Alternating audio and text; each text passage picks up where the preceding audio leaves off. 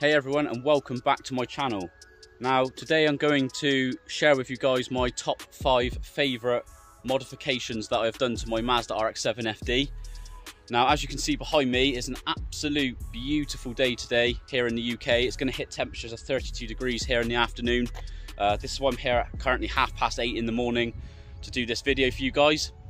Now for you guys that's new here today, I'm just going to go over a few details that may interest you before I go over my top 5 modifications, and yeah, I will crack straight on. So I bought this car back in 2012.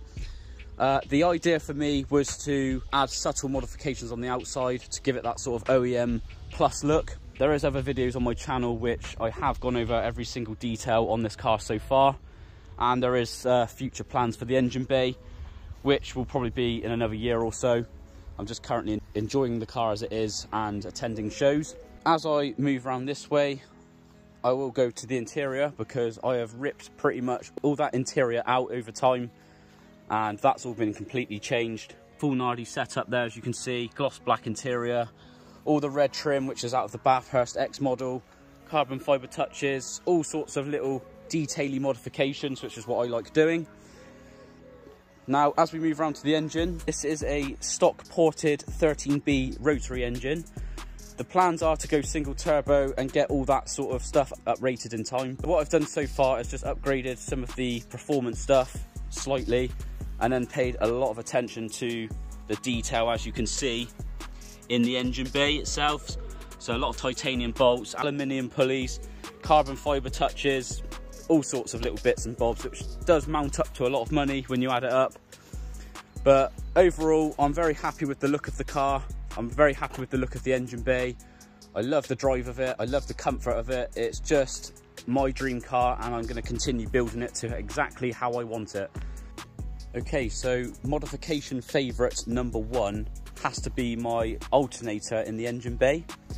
Now, this was a modification that when we had all this engine in bits, I really enjoyed for some reason rebuilding this alternator. So what I've done is I've sprayed the centre here. I'm not going to touch it because I've just driven the car. So I've sprayed the centre in graphite grey. The outer housings are re-powder coated in a gloss black. This rotary shaped pulley is probably the favourite on the alternator, and it's the thing that stands out the most the more you walk back, as you can see. It's an immediate thing you look at when you pop the bonnet. Lots and lots of people ask me where I got this from, and the answer is it's from a company called DM Motorsport, but unfortunately they are out of business now. And then, as you can see, I've got all these titanium bolts and washers, which just finishes it off against the black. So yeah, for me that has to be the modification that was my favourite pick for number 1. So modification favourite number 2 has to be my V-mount setup, which is the intercooler and the radiator setup and all this other stuff around it. Basically, this took an awful lot of measuring and fettling to get this to fit with the UK Auto Collective guys. But we did get there in the end, and basically when we got it fitted, everything had to come back out, and then I began doing all the detailing stuff. So resprayed all this intercooler here in a gloss black. This Gredi Truss decal was custom made by a guy called Stealth Decals. He makes the stencil, it then lays on the top, and then you can respray the graphic in whatever colour you want.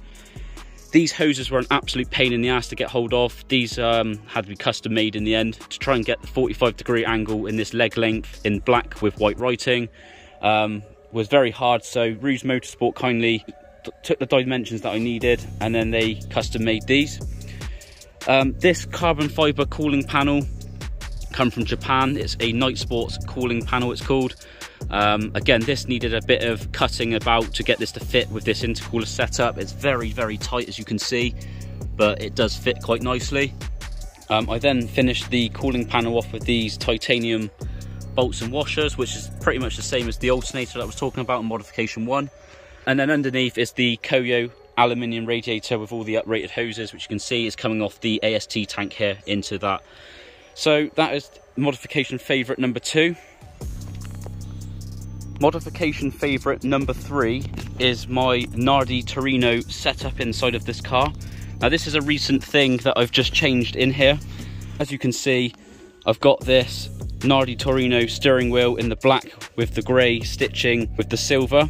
Against all the gloss black, I just think this looks so much smarter than what I had before. I did like what I had, but this to me just looks really, really smart. This handbrake sleeve is extremely rare to get hold of. That actually come from Australia. It was the only one I could find online for about 6 months of searching. This one come up brand new from a seller, so I was very, very lucky to get hold of this. Once I got hold of that, I then purchased this Nardi Orbit gear knob from Driftworks, along with these two leather gaiters with grey stitching to match the steering wheel. So that is modification favourite number 3. Very, very nice to drive with. It just looks so smart, I think, against all the gloss black, which is something that I did in a previous video. If you guys want to check that out, this was all carbon hydro dip before, and I ripped it all out basically, and all these door cards, resprayed it in PZ black, which is the colour code for the Mazda RX-7 FD. Modification favourite number 4 is going to be my wheels, tyres and suspension setup. I'm going to class that as one modification because to get that that final look, you need to sort of bring all those modifications into play. So the wheel choice for me has been an absolute roller coaster over the years, because I believe this is my 4th set of wheels now that I've put on the car to try and get that final look that I'm happy with. So I've had polished dishes on this car before, and this is a common question people always message me saying, do you not want to put polished dishes on the car to break the black up? And I kind of get what they're saying, but I want to keep this car looking different to everyone else's. Not many people run black and gold, and I'm definitely happy with the way it looks against all the aero side of stuff. The fitment was a bit of a nightmare. It always is, trying to calculate all your offsets and stuff, but I got there in the end. But yeah, you can see it sits absolutely perfect on that rear arch. Now this arch had to be rolled and flared 15mm approximately to get that fitment, but I have no issues whatsoever when I'm driving it. It just drives absolutely perfect. The fronts, however, I've had the front arches rolled. They are stock arches, by the way. What I do need to do on the front is lower this profile size tyre, because it's 235/40 R18 on the front, and basically it's just catching on the inner arch a little bit, but nothing major. It's still drivable, but it's just another little niggly thing I want to get done. Now the tyres are nothing special, they're just Nankang AS1s, and the reason is because I don't want to put expensive tyres on the rims when I was getting all the sort of fitment correct on the car. So I've just put those on for now, just to get that fitment. When the time's right, I'll upgrade those to some decent like R888s or something like that. But to be fair, they do grip pretty damn well on the road. I've had no issues, no scares in the car or anything like that. So I'm quite happy just to leave those on there. Now the suspension is HSD Monopros, which I purchased from Driftworks. Very, very good suspension. It was pretty much night and day difference, to be honest, when I fitted it. Very, very happy with the quality, very happy with the drive. So highly recommend that suspension to anyone. So modification favourite number 5 is going to be my rear diffuser setup. Now the stock one just has like a thin bit of plastic that runs across the top. This one has a bit more aggression but subtle sort of look to it. And then what I've done is I've got these stock OEM rear spats, is whatever you call them, to join onto that diffuser. That has definitely improved the look of my car, so that has to be on the favourites list. I then resprayed the diffuser in a PZ black, which is the same colour code as the car. And then we bonded these side OEM spats to that rear diffuser, and that just gives it the sort of ultimate street look from the rear. Very, very happy with how that looks, and yeah, definitely not looking to change that either.